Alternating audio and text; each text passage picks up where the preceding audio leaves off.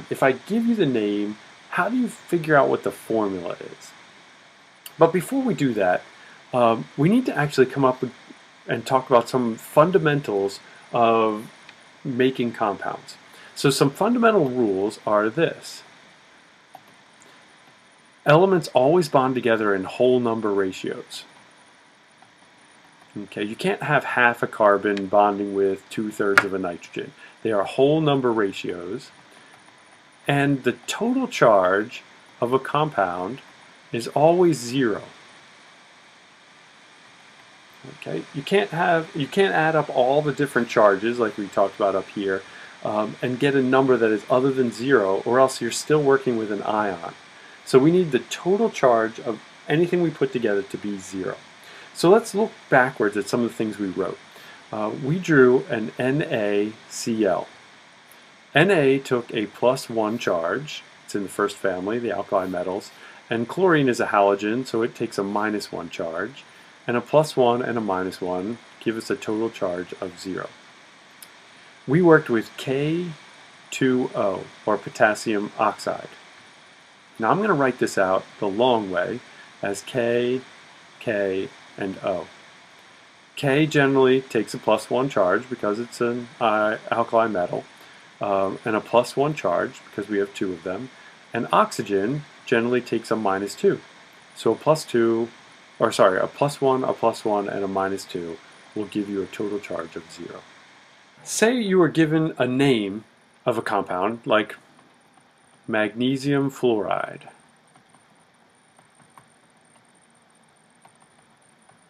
The way we're going to name this is by first writing down the abbreviation of each one of the 2 elements that are involved in the compound.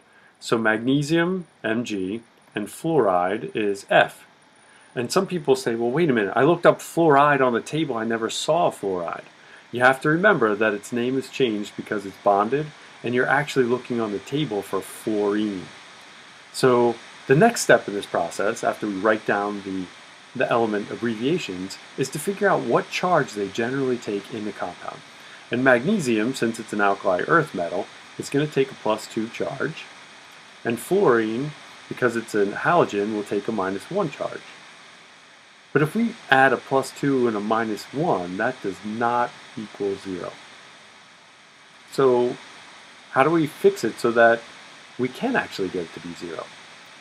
Well, if I added a second fluorine to this compound, I'd have a +2 and 2 -1s, and that actually does equal 0, so we'd be in good shape.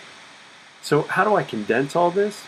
Well, the first piece is that we're going to get rid of the charges, and I just want you to write magnesium and then 2 Fs. But that's kind of cumbersome, and chemists don't write 2 Fs out. They're going to use a subscript, and they'll write magnesium, and we need 2 Fs. So this bottom number, the subscript, tells you that you will need 2 Fs. How many Mgs do you need? Well, you need 1. Why don't you write a 1 in here? Because it's understood. So let's try another example, just like that one. Let's say that I gave you calcium phosphide.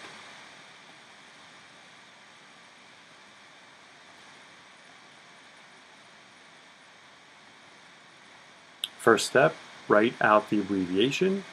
So we've got calcium and phosphide, which is not on the table. You're going to have to look for phosphorus, remembering that the IDE ending just tells you that it's bonded. And calcium, we'll know, since it's in the second column there, it takes a +2 charge. And phosphorus, since it's here in nitrogen's family, will take a -3. So a +2 and a -3 does not equal 0. So we need to figure out how we can make this balance out. One approach is just to say, well, let's keep adding single atoms until we eventually get to a charge of 0. So if I had 2 calciums, would that do the trick? I'd have a +4 and a -3. Now I have too many pluses, not enough minuses. So let me get a second phosphorus. That didn't fix it though, because now I have -6 charge and a +4 charge. But if I took a third calcium, I'd have +2, +4, +6, and a minus 6, minus 3, minus 6, and my total charge would be equal to 0. And I can boil all this mess down into a calcium, where I have 3 of them, and phosphorus has 2. So 3 calciums, 2 phosphorus. Okay. So although the name doesn't actually state how many of each element is in the compound, you can tell by going to their most likely charge and then trying to figure out how many of each would I need in order to get a compound that has 0 charge. Now I want you to try some on your own. I want you to give these two a try. Write a formula for lithium nitride, so question mark there, and the second one I want you to try, strontium bromide.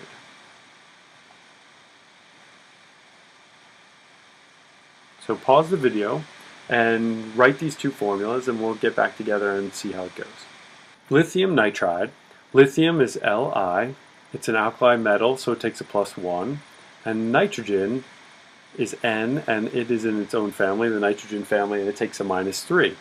So you should figure out pretty quickly that it's going to take 3 of these +1s to balance out the -3 here. So we'll need Li with 3 and nitrogen with 1. Okay, or in other words, Li plus, Li plus, Li plus, and -3. So +1, +2, +3, -3 gives you a total of 0. So Li 3N is lithium nitride. The other one I asked you to do was strontium bromide. Strontium is an Sr. It's an alkali earth metal, so it takes a +2. Bromine is a halogen, so it's going to take a -1. In order to balance out this +2 charge, we're going to need 2 bromines, so you'll actually write strontium with 2 bromines. Strontium bromide. Okay, I want to do one last one with you before we close, and I want to show you how a lowest common multiple may save you some time. The last compound in this video is going to be aluminum carbide.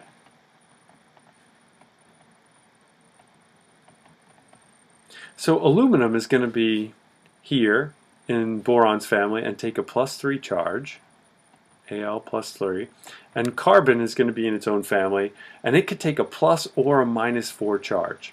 So the first issue is, how do I know that it's going to be a -4 charge and not the +4?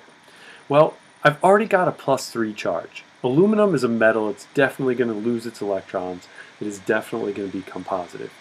If I had a positive try and bond with a positive, they would repel each other. So the only way to get these two to attract each other is for carbon to act as a non-metal in this case and to lose it or gain 4 electrons and become a -4 charge. So using our previous method, I would just write out a whole bunch of +3s and a whole bunch of -4s until I could get the total charge to 0. But there might be a simpler way called your lowest common multiple, or your LCM. So the lowest common multiple of 3 and 4, notice I didn't worry about the negative, I'm just worried about the two numbers, 3 and 4. The lowest common multiple would be 12. So I'm going to need 4 aluminums in order to get to 12, and I'm going to need 3 carbons in order to get to 12, because 3 4s is 12, 4 3s is 12. So I'll have a compound that's Al4CA3. Now if you don't believe me, we can actually write it out. We would have a +3, a +3, a +3, and a +3 for a total of +12.